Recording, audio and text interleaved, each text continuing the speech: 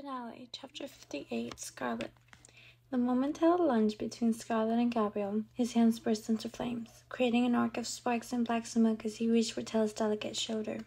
Scarlet didn't even think. She just shoved her sister out of the way and flung herself to the fallen star's path. Sparks flew. Tella screamed. Scarlet might have screamed too. The fallen star collided with her, his hand scorching the same shoulder he burned earlier that night. All Scarlet could feel was pain, and his arm was hurting her up instead of burning. Paradise. The flames on his fingers went out, and for the first time since she'd known him, he looked frightened.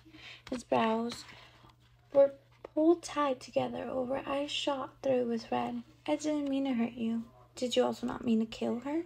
Tella accused. Gabriel released Scarlet, and his hands flared into fire once more, incandescent balls of fire forming his palm. Stop this! Scarlet screamed. Paradise wouldn't have wanted you to hurt her daughter, or your daughter. The fallen's eyes cut back to her. The flames of his fingers went as black as betrayal. He caught her slip. He knew that she was not his Paradise, but Scarlet wasn't sure it was a slip. Her performance had failed to elicit any feelings of love, so maybe it was time to stop performing. She took a step toward him, looking in his injured eyes instead of at the hands that had burned her multiple times. She couldn't think about self-preservation. It was too closely related to fear. And she remembered what her mother had written about fear of giving fate's power. Scarlet refused to be afraid. Fear was poison to love, and love was poison to fear.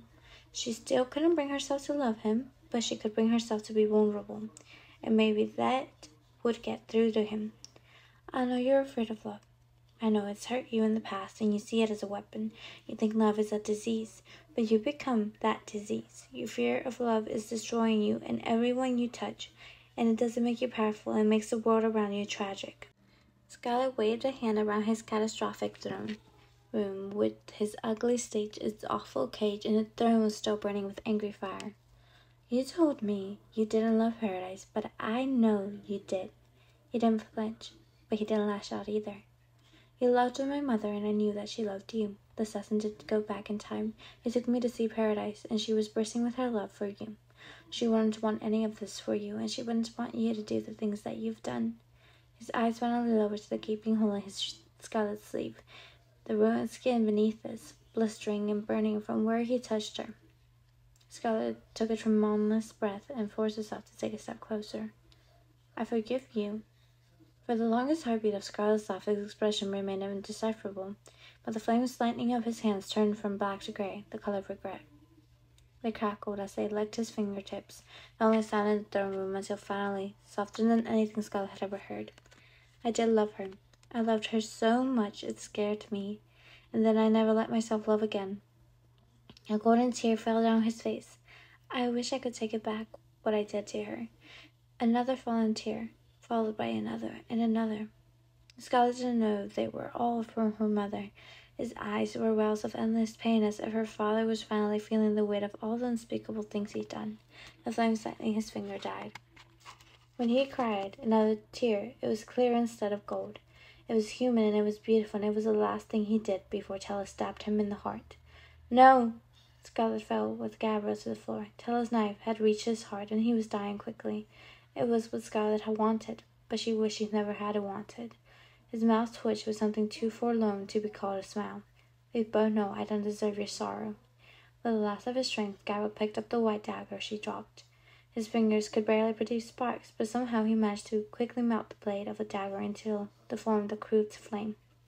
The flame-shaped blade glowed with a color she'd never seen before. If she had to describe it, it would have said it looked like magic, reminding her of what Garber had said in the dungeon about fates transferring their powers into objects.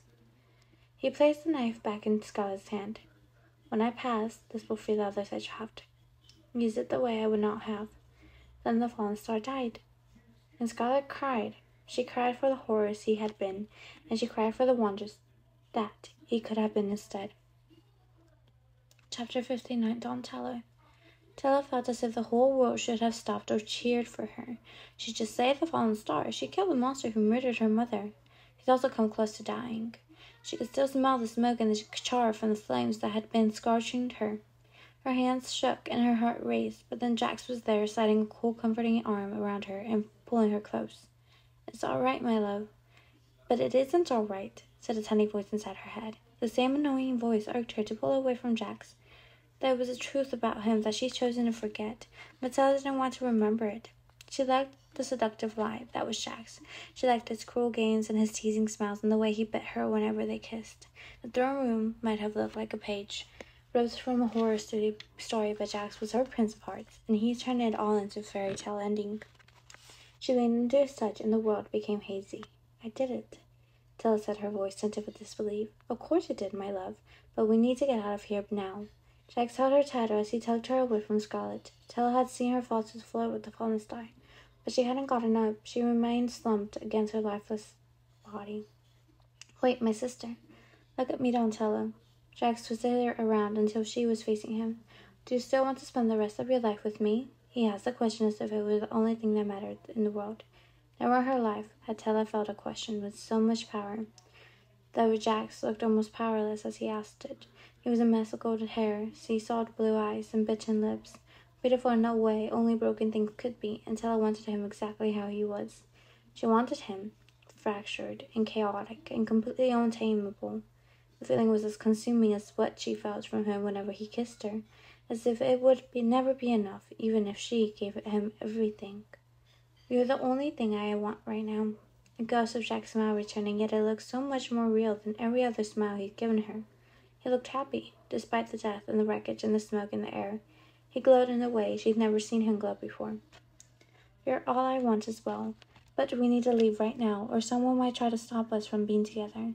He released her shoulder to capture her hand. He roughly pulled her through the disastrous throne room, as if their lives depended on leaving. Jack stormed past Jester's mad, abandoned stage, spilled puddles of wine in a mirror that looked as if it had a person trapped inside. He barely stopped to open the massive doors that led to a sparkling glass courtyard. Night had taken over, and winking stars rained from above, reflecting on the glassy ground as Tella! Legend's voice cut through the night, loud enough to startle the sky and tie her stomach into a knot. Tella closed her eyes, as if she could undo the effect Legend had on her. She didn't want him anymore. She couldn't even look at him when she'd been in the cage. One glance at him and the feeling she didn't even know she possessed had erupted. She hated Legend. She hated everything about him, but somehow the low sound of his voice still tangled her up. Don't stop. Jack jerked her hand so she was flushed against him once more. He was the boy she wanted to follow to the ends of the earth, but her body was betraying her to Legend again. Her legs wouldn't move, and his toes had dug into her slippers as if begging for purchase against the ground. Jack yanked harder on her hand, his icy grip tightening around her fingers, but Tella couldn't even look away.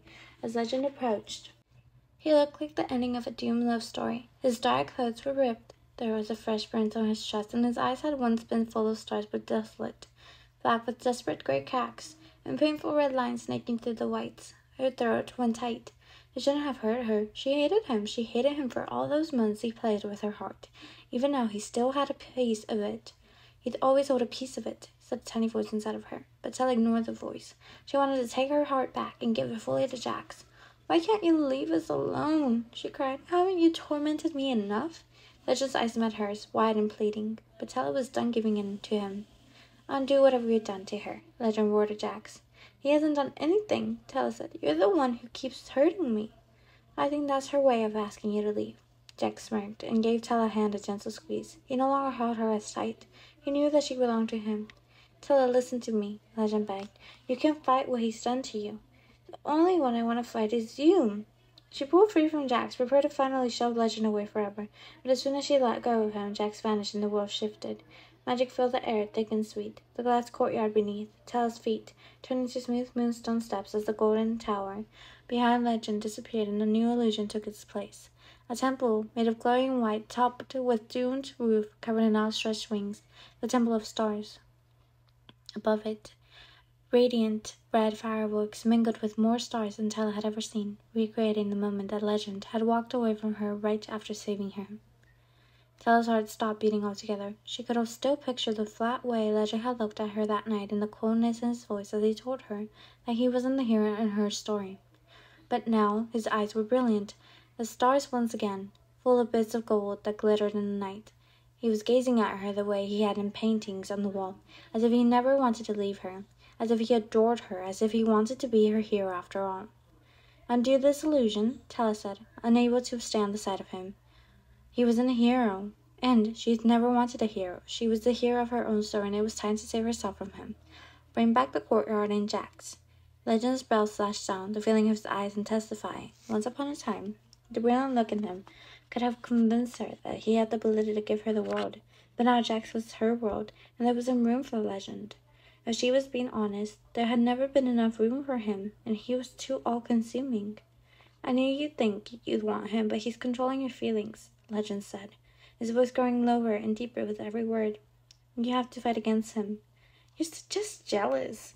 You don't want me, but you don't want anyone else to have me? She tried to shove against his chest, to push him away at least. Please stop tormenting me. Just let me go. The edge of Legend's mouth slowly lifted. You're the one holding on to me, Tella. No, I. She looked down to see his fingers gripping her frayed shirt. Two warm hands wrapped gently around her shoulders as Legend held her in place. Her heart beat faster. She really needed to pull away, but she couldn't move. Her body was remembering a time when he wouldn't get this close to her, when he wouldn't put his hands on her. All she wanted was his touch, and now he was holding her as if he planned on keeping her for a very long time. His smile grew. I'm not jealous of Jax. I know your feelings for him aren't real. And you're wrong if you think I don't want you. I've wanted you for so long, and I'll never stop wanting you.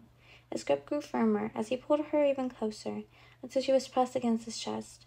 Her breaths came out short in tiny, angry gasps, and no matter how hard she tried to push him away, she still couldn't manage to do it.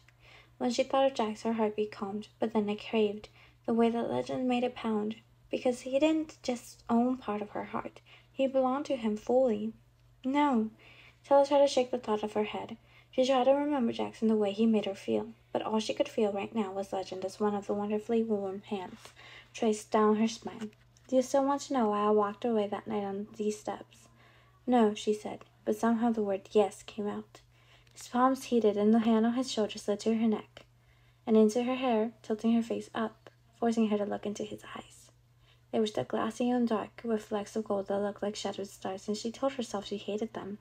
Jack's eyes were beautiful. Jack's eyes were the ones she adored, but Legend's eyes had captured hers, and she couldn't stop staring into them. She told herself his eyes were just another illusion, the same as all the feelings that were threatening to take her over. She shut her eyes, but it didn't help. It only made her more aware of Legend's deep voice as he said, I'm sorry I left you that night. I shouldn't have left. I shouldn't have hurt you. And I shouldn't have gone scared and run away when I realized that I was falling in love with you. Tella's eyes flashed open, and words spilled out before she could stop them. You told me you weren't capable of love. I didn't think I was. Legend moved his hand from her hair to cup her cheek, holding her face as if she'd never touched anything so precious. I can't say that I understand love or that I am very good at it, because I've never loved anyone before. But I love everything about you, Donatella, Drachna. Everything. His hand dropped lower to stroke her jaw. I love the secrets you haven't told me and the lies you try to get away with.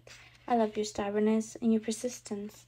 I love the way you always pretend not to care when I visit you in dreams. I love that you never stop fighting for what you want or the people you love, even when they don't deserve it. I love you. I don't intend to stop loving you, and I hope that somewhere deep inside you will still love me too. His mouth slowly lowered to hers, moving incrementally closer, warning her that if she didn't want to kiss him, she needed to pull away. But she no longer wanted to pull away, and she wasn't even sure she could have. Love really was another type of magic. She was trembling all over, shaking off the rest of the spell that Legend had broken when he told her that he loved her. He loved her. Her limbs trembled harder with something like wonder at the thought. She couldn't bring herself to speak, so she tried to tell him that she loved him with a kiss, with his full, warm lips finally pressed against hers. They were so perfect and soft and sweet and gentle. Even though she was supposed to be letting Legend know that she loved him, she felt as if he was the one repeating the words with every longerous press of his lips, and if they weren't in any rush, as if they had all the time in the... Apparently, Tella shoved him away. It was the last thing she wanted to do. She loved him. She knew she did. She wanted his lips all over hers until she forgot how to breathe. She wanted to hold on to him forever. But he wouldn't have it forever if she didn't let him go right now. His jaw tensed and the pain look returned to his face. What's wrong? You need to leave. Tella didn't recognize her own voice, and if it were battling herself with every word, she wanted to be selfish. She wanted to keep him. She loved him, which was why she forced herself to push him away. You need to leave me before you stay like this. It's too late. No, it's not. Tella shoved him again. He didn't even stumble backward on the monstrous steps. She turned to run. If he wasn't going to leave, she would, but before she moved an inch, his hand clasped around her wrist, and he pulled her back, binding her to him with his arms. Tella, let me go. She could already see him changing. She could see it in his smile and the way it filled with love, as it lit up his entire face. She tried to pray his arms away, but it was less than half-hearted. She'd always thought he was beautiful, but when he looked at her the way he was looking at her right now, she was absolutely everything. If you don't let me go, I'm going to be able to fight you anymore. Good, because I don't want to fight you. I just want to love you. He lifted her a little and pressed another kiss to her lips. This is my choice. I choose you, Tella, and I don't want mortality. You're mine forever.